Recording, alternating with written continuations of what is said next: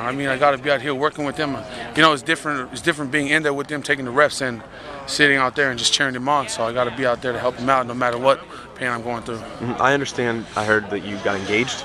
Oh yeah, I got engaged. The best thing that happened to me so far. And that's one of the reasons I'm out here. I mean, I got to make my money. You know, now I got a family to look forward to, and I got to support.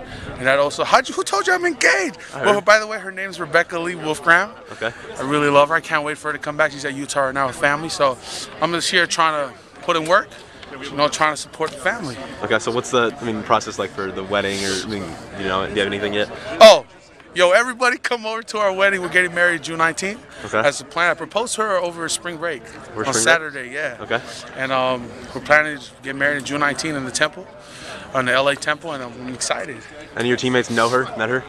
Some of them met her, and they all think she's a great girl. She's a great girl. I mean, I'll take her for eternity, not dead to us part, but that's the plan. Does she support your football? Oh yeah, she's there for me. That's one thing I love about her, is that she supports me, and she brings the best out of me.